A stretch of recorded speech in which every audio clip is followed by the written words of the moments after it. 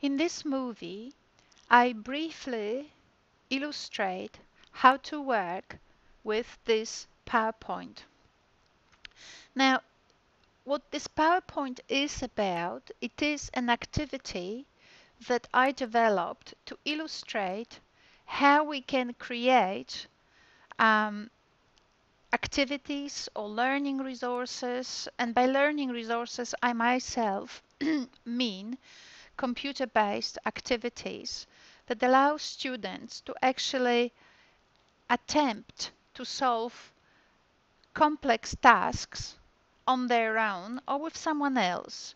But these are pretty much very much remedial, what I call remedial activities. And I call them remedial because because they allow students to do very focused activities, and as a result, they themselves have to rely only on what they know, which is very different than in a classroom environment where they can actually get quick answers from someone who understands the topic better.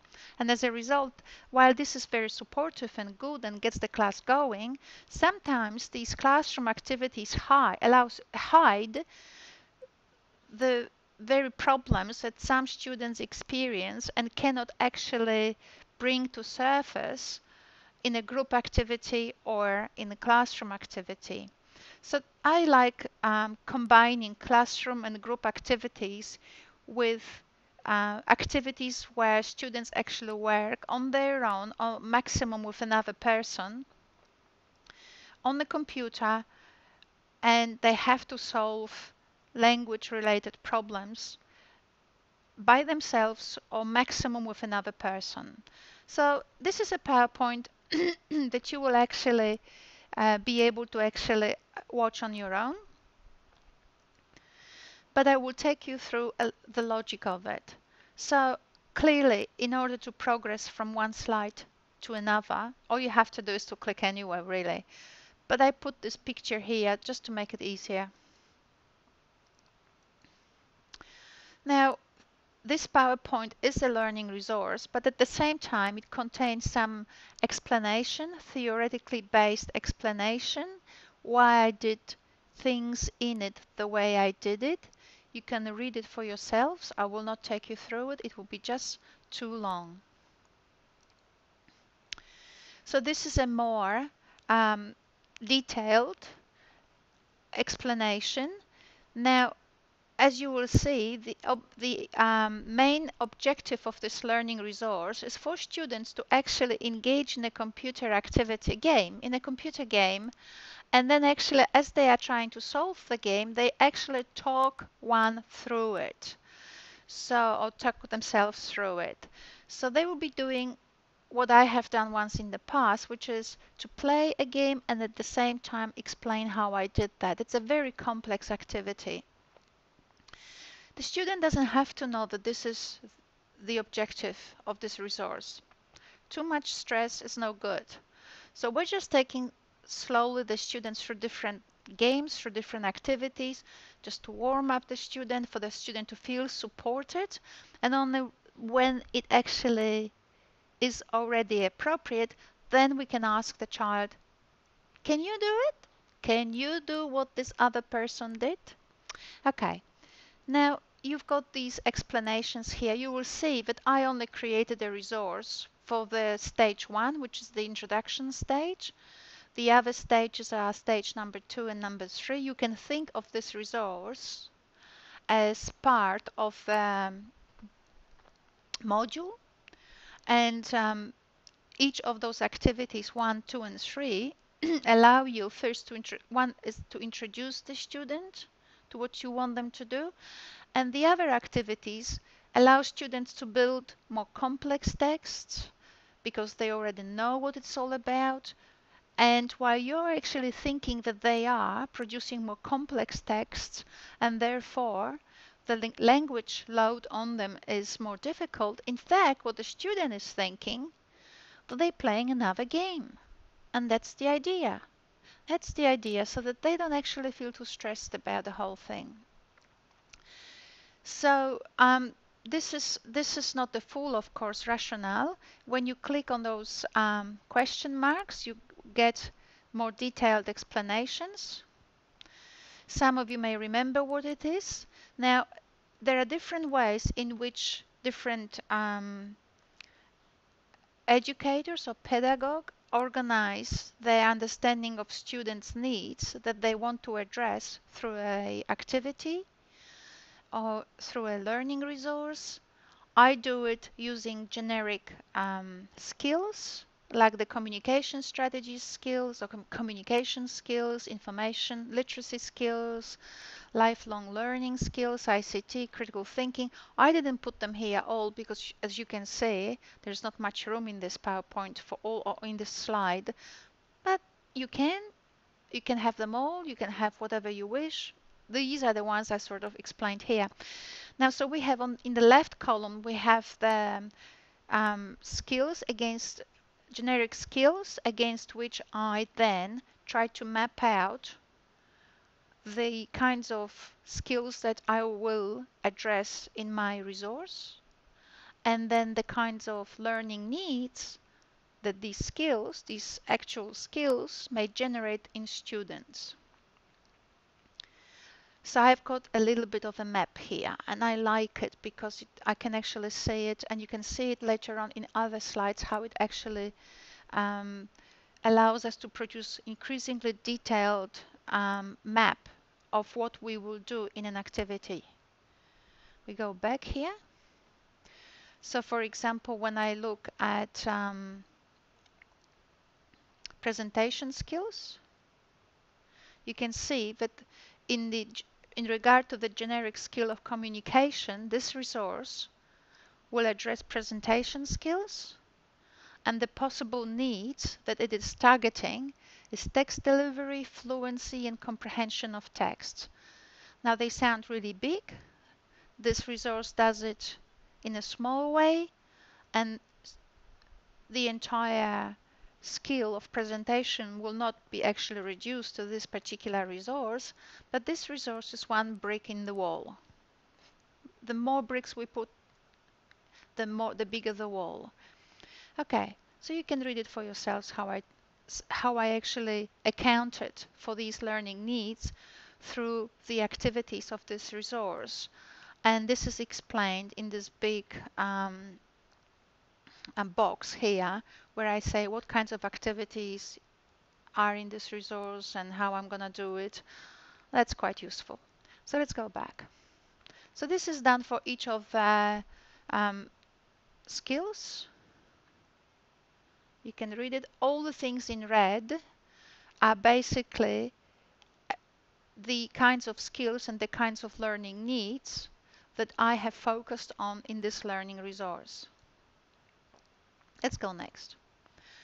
Now, here I produce a summary how everything that is in this resource and the things I explained before actually help to address those main principles of diversity, inclusion, and learner-centeredness. You can read it for yourselves in peace and in detail. Now here's the game itself. So what is the game about? The game is about Sam playing games. Let's have a look what it is. Now you can run the game yourselves, but you will see speakers mean that there is a recording here. Right. What is your name? Right, so the student can click. Right, so through these speakers we have voice recording that allows Sam to tell our students what he wants to show to his peers. And he says, these are the games I play. And the child can click on any of these pictures that take the students or children through the descriptions that Sam produced about the games he plays.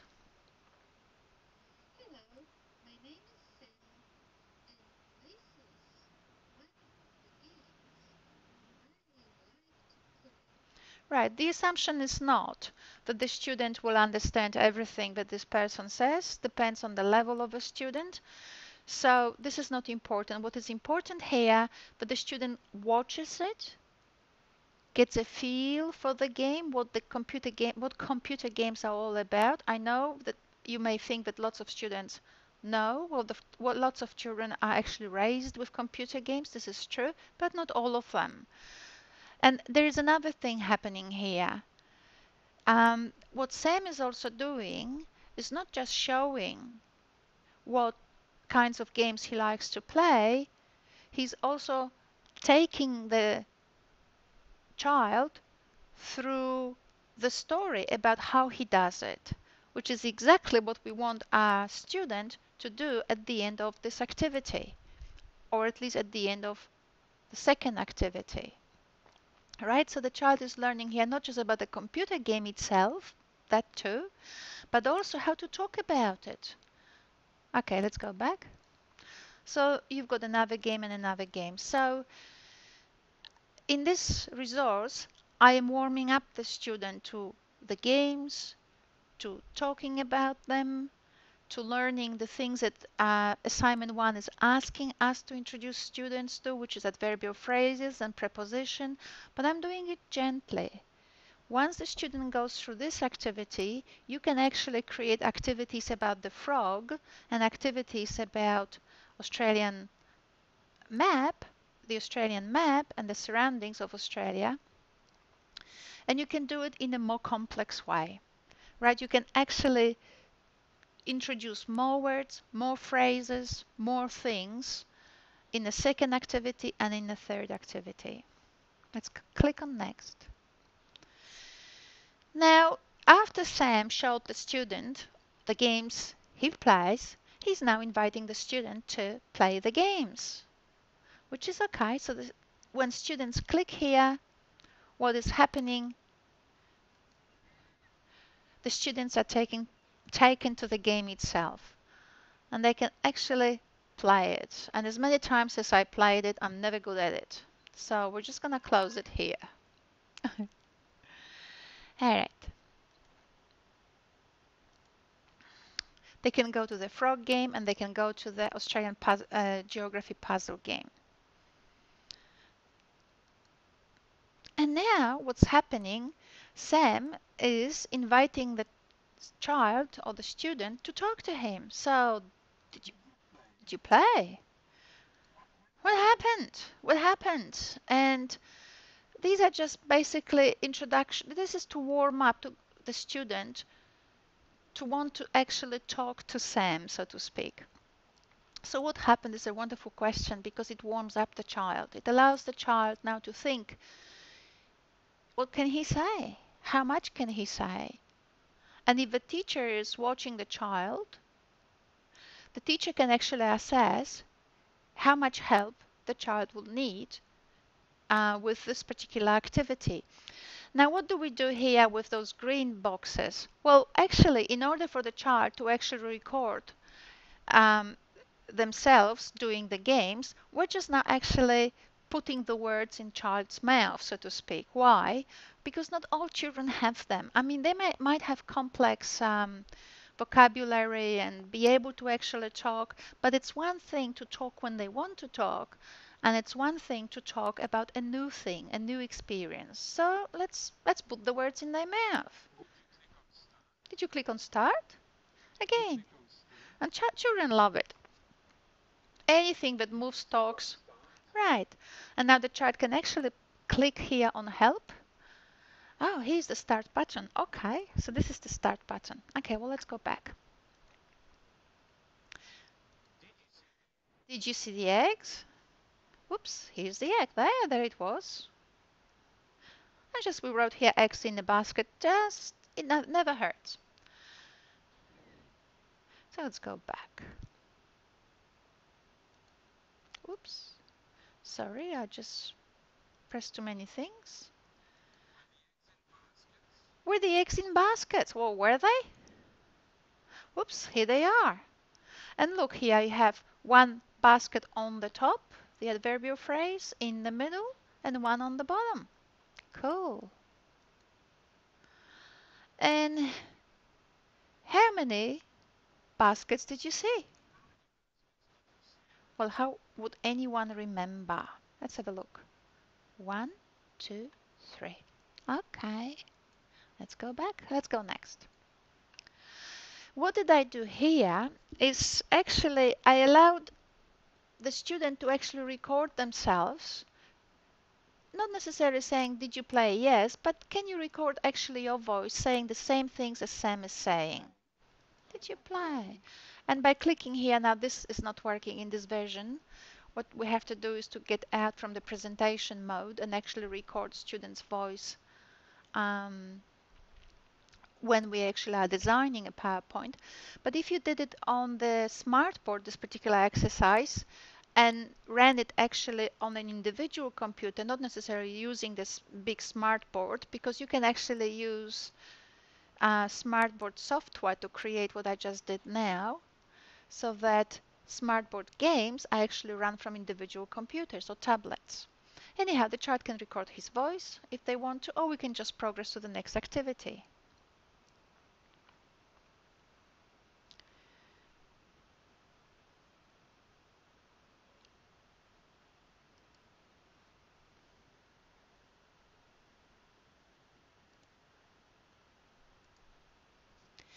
Sorry for that. Now, in the next activity, what do we have? We still have, did you play? Did you play? And the child can say, yes, I did. Yes, I did. Yes, I did.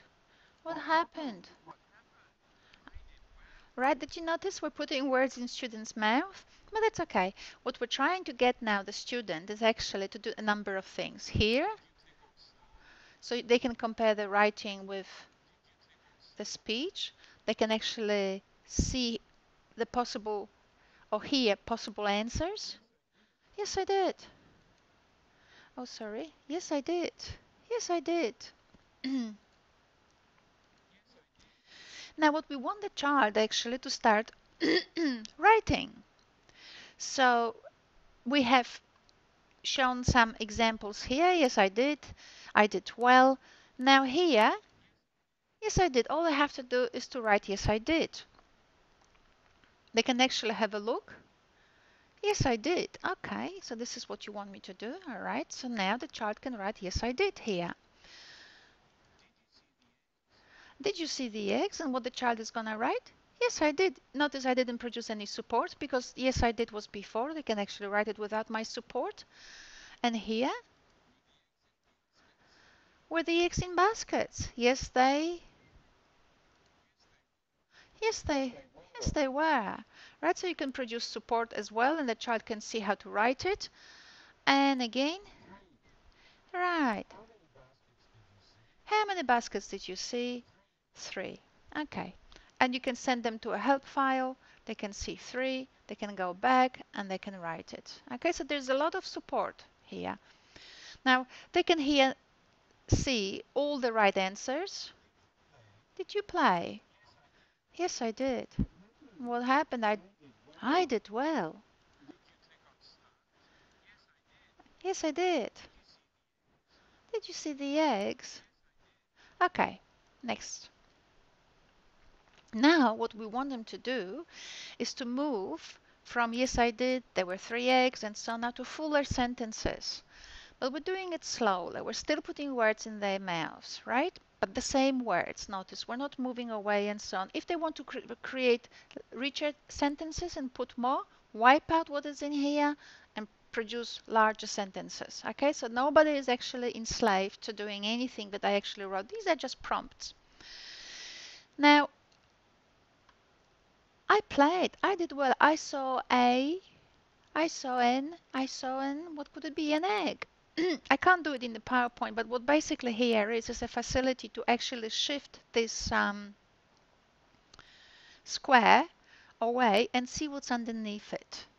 And then the child can actually then type in this square the word egg. Goes for the next sentence and the next sentence and the next sentence. And here it is. It was fun. It was fun. It was fun. Okay. So is now Max or whatever his name is ready to record his game? He will tell you.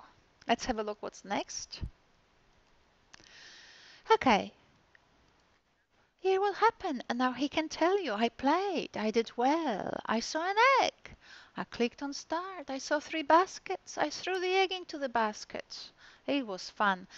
Now these are just prompts, of course. Once we actually put them in front of the game and ask the student to actually record themselves as they play the game, we can help them and do it with them, be there by them, or we can actually watch what they will do because they may actually be able to do more than these sentences have shown. Now, what I did, I produced some games because after students do whatever they do in this resource and they're tired and whatever, we can actually show them some funny games. So there are different games on different pages, and you can work with students, or students can actually click on them and they can actually play them. Yeah, there's a game, one with the adverbs. I actually looked for one just especially for your assessment. The dog is next to the table, where it will be. Oh, here it is. I must have done that game before. The dog is in the box. Oops. Whoops. Oops. Right, you get an idea. Anyhow, so the idea is basically for us to support students, to do it in the way that allows them, it's fun, it's allows them to see what they can do, look for answers, find answers. And after they've done your activity, they also can expand and just have games, to play games and do other things than just the things that we want them to do, because there's so many things out there that students, yeah, students can do.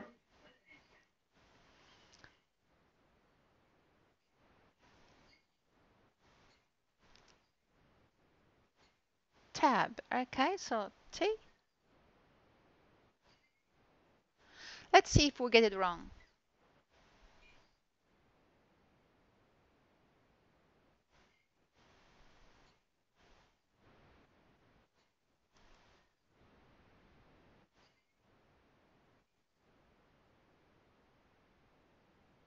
Cool.